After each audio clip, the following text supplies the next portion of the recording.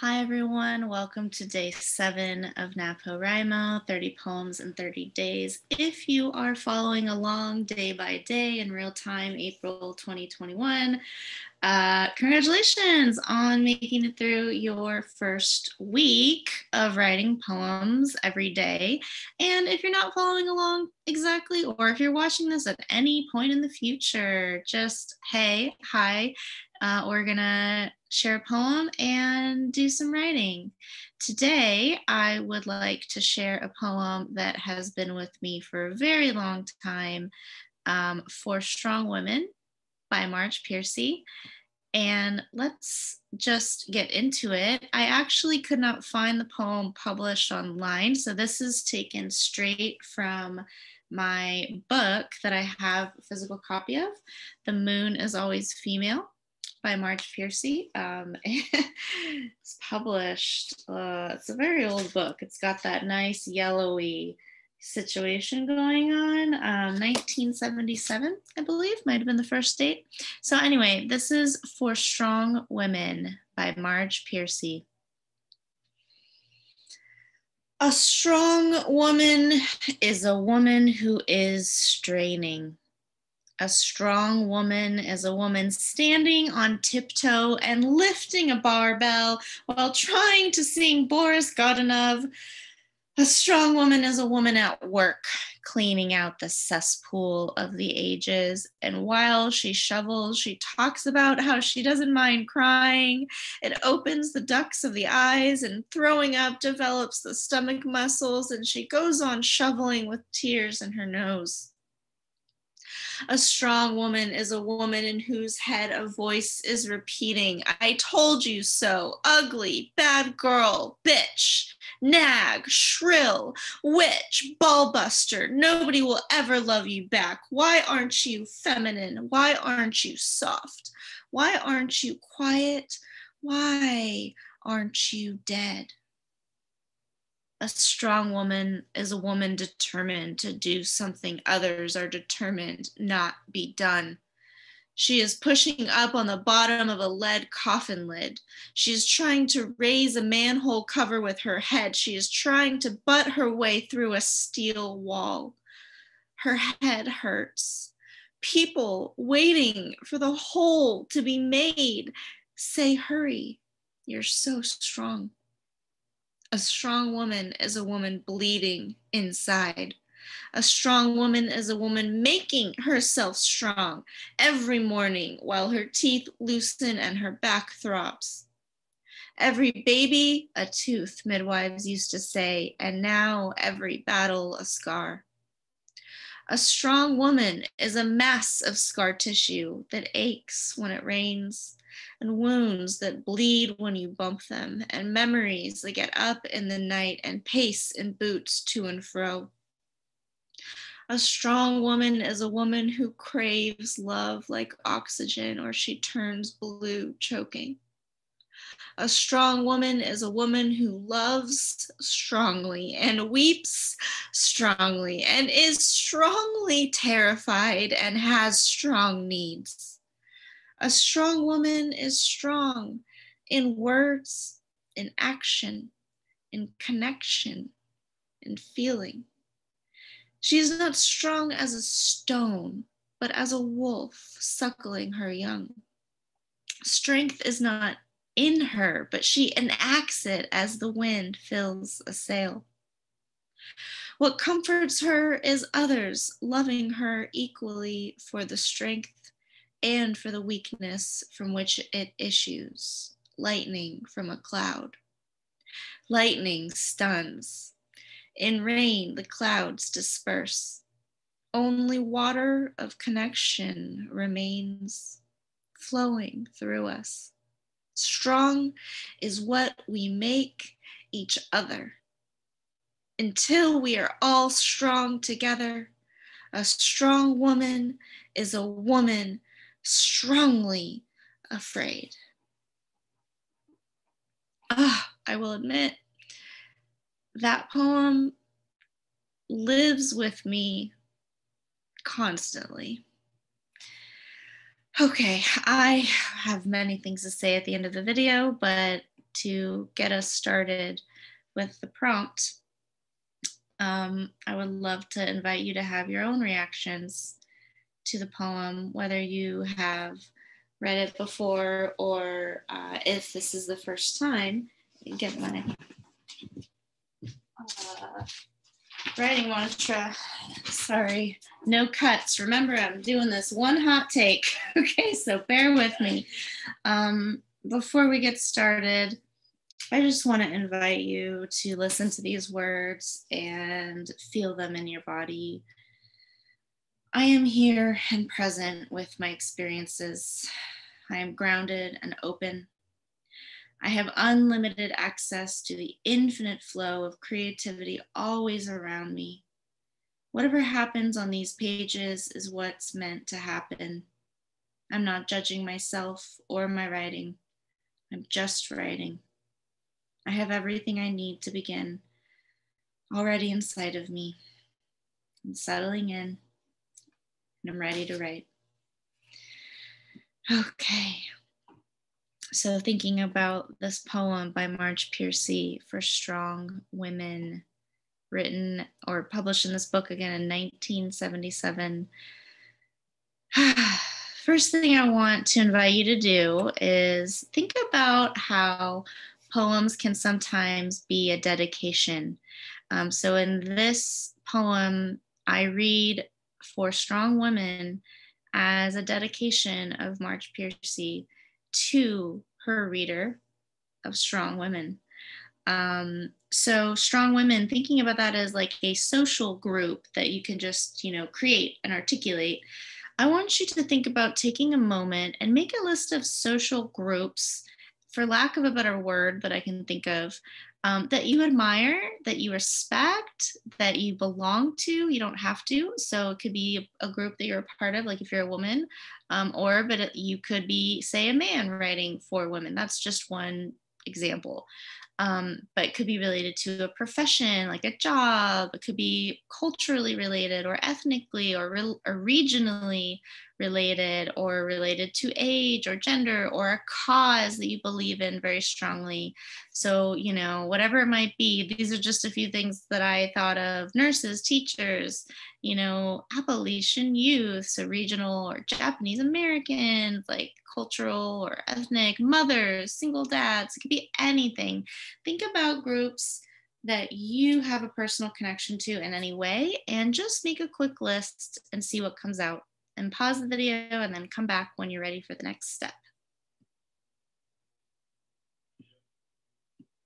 All right, so thinking about your list, there might be many, but choose one you feel like responding to today that you'd like to dedicate your poem to. So sometimes when we're writing, we write very autobiographically, and that's wonderful and fine. Sometimes we feel like we want to write externally to our social world around us, and this can be both. So you might belong to that group. But anyway, think about the people you are considering and make another quick list of notes. I want you to think specifically about challenges this group has faced and triumphs.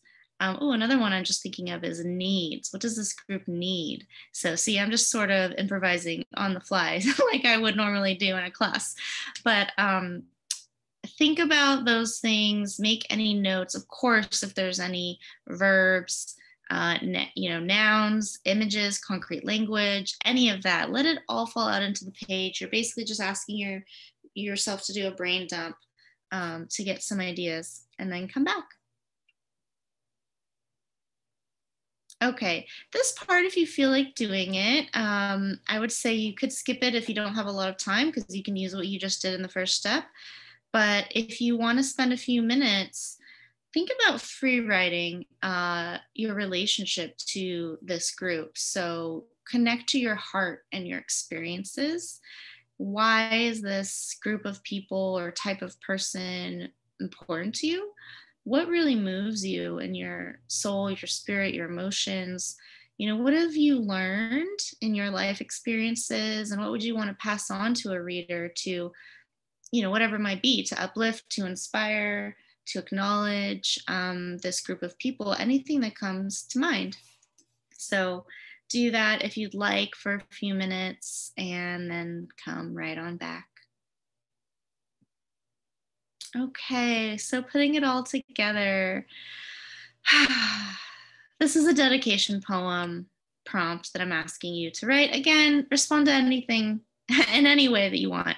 But I am offering that you can dedicate your poem to this group and use that in the title as a focal point for your writing.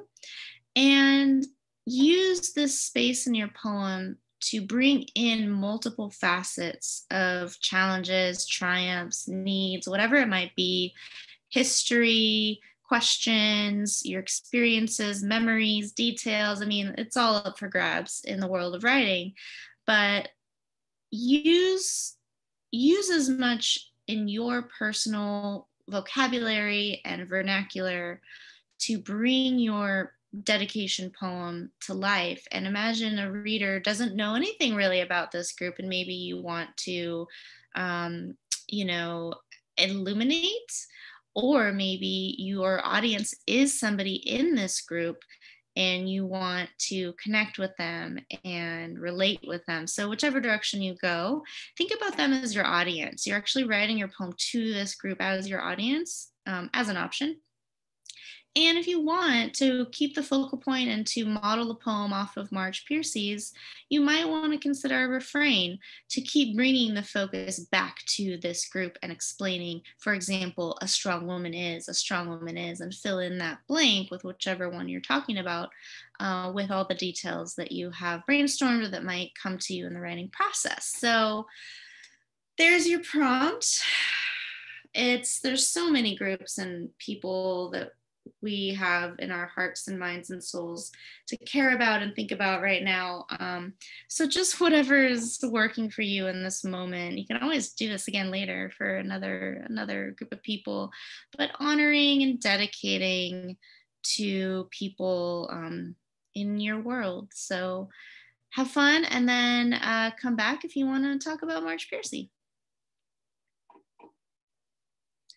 Okay. Well, I hope that was fruitful for you.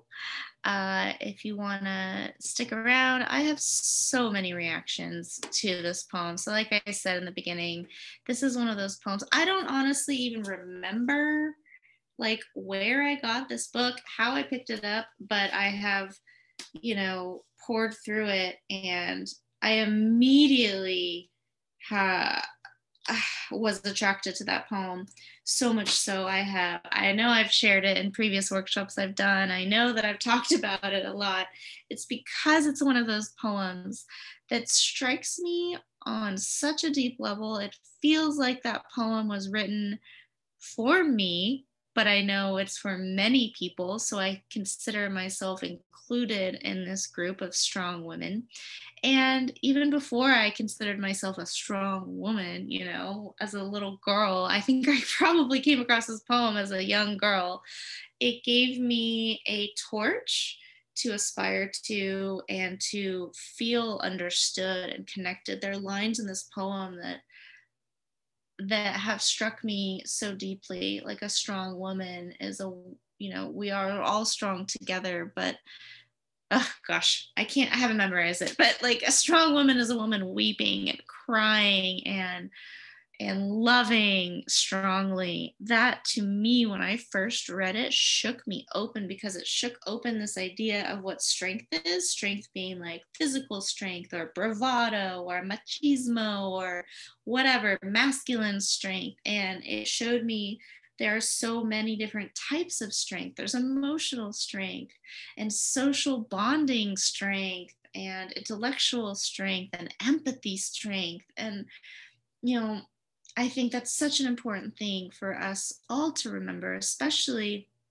when it comes to valuing, well, say women and also many different types of folks, but valuing the internal experience of people and seeing strength in a way outside of the patriarchal norm, I guess you could say. So, I mean, Marge Piercy is clearly working outside the patriarchal norm. She has been one of my strongest influences as a feminist, and she very much, very much writes for her reader. I'll share a little bit about that in a second, but Marge Piercy is still with us. She's 85 years old by last count, born in 1936. Marge Piercy, if you ever get a chance for whatever reason to see this video, just know that I love you and you're one of my heroes, my sheroes. Anyway, back to a quick little bio, so she has published around 20 books of poetry and 20 novels. So that's a lot. She is a prolific writer. Here's something I learned about her. She has written some speculative fiction that I have not read and didn't realize.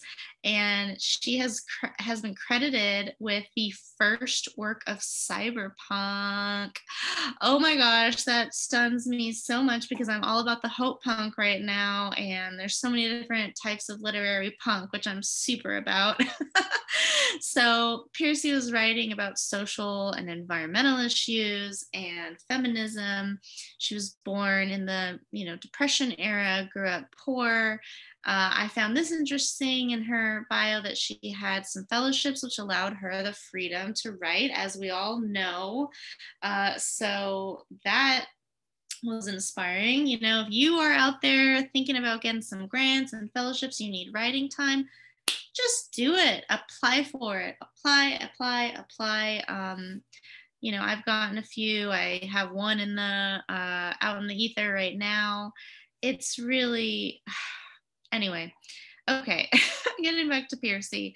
She she had a few different marriages, and what I find interesting is that her first and second marriages didn't work out, and what I'm reading is the first one because Piercy did not fit into this idea of her conventional sex role, without further elucidating. I'm sure we can understand what that means as a woman in the, 1960s, 70s.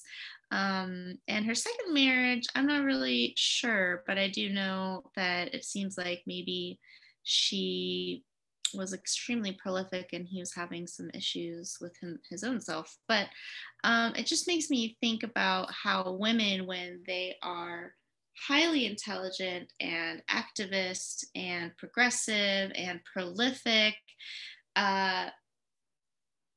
this whole career versus family dichotomy in a woman's psyche. By the way, I just finished reading this book, Goddesses in Every Woman. Check it out if you want to hear learn about some goddess archetype. Probably gonna do a workshop on that at some point, FYI, little teaser.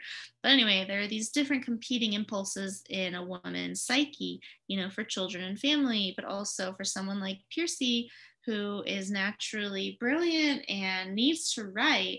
And I relate to that. I feel that, like, I have to write. It can cause a tension in relationships. So, Marge Piercy put her work first. And I really relate to that because one of the things she has said is that, and she has a poem in a book called To Be of Use. She actually writes for other people. She says this in her, on her website, in her biography. She says this: I imagine I speak for a constituency, living and dead, and that I give utterance to energy, experience, insight, words flowing from many lives. I have always desired that my poems work for others. I just love that and I relate to it so much. I knew there was a reason that Piercy has been one of my most influential poets. There's a few other poems that have influenced me greatly. One of them is called For the Young Who Want To, with a line that resonates in my head almost constantly. You have to like it more than being loved, in the sense that to be an artist, a writer, or anyone with some vocation or cause, you have to like it more than your need for approval. You have to believe in it more than your need for validation or approval. I think, especially for a lot of women, I can speak for myself, that is something I think about a lot. You know, women are meant supposed to be agreeable and pleasant and beautiful and friendly, and thinking a lot about, you know, rage and anger and honesty and fighting and the warrior side of things when it comes to human rights and justice and all of that. So I think that it's really inspiring that Piercy actually sees herself as, or sees her poems as being in service to the world. And that's something I very much aspire uh, to be of use. You know, I feel like it's the greatest purpose of my life, as well as um, just the thing that I need to do. And so Piercy also says, and this is so humbling and grounding, the work of the world is common as mud. That's a line from the poem To Be of Use. She's got so many of those great little one-liners that just stick with you. The work of the world is common as mud. So whatever your work is in this world, we do it, and we do it every day, and it's our routine. And, you know, speaking of routine, Piercy lives in Cape Cod now, and she writes in her bio, you know, she finds it important to like the routine of daily life in order to survive as a political writer in the long haul. Yes. Yes. Again, the work of the world is common as mud. And what is that saying? You know, before enlightenment, chop wood and carry water. After enlightenment, chop wood and carry water. We're just out here chopping some wood and carrying water, whatever our work is. And, you know, I think that's an important lesson we can take from Piercy in the long haul. Like, if you're going to be a political writer, you are going to be fighting against the status quo, because there's obviously so much we need to change and awaken and connect about. And this is the final cherry on the top of this Piercy Sunday. She says she has always celebrated whatever she could find to celebrate. And if any of y'all have been with me for any amount of time, you know that I'm all about celebrating what there is to celebrate. And so thank you, Marge Piercy. I did not realize we had that in common so much, but I should have guessed it because of your work and your writing. Anyway, I'm speaking as if she's listening to me. She has a line in the poem I shared for Strong Women that I think is directly influencing my current manuscript, which is called I'd Rather Be Lightning. And, you know, this idea of lightning, stunning, like power coming from weakness, lightning coming from a cloud, needing both of those things, that frenetic, high energy electricity, and also the softness, the vapor, the ethereal. So I love it. I love it. I'll stop there. So please check out some more Marge Piercy if you would like. And you know, keep doing the work every day, common as mud. Okay, I'll be doing the work with you again tomorrow. See you then.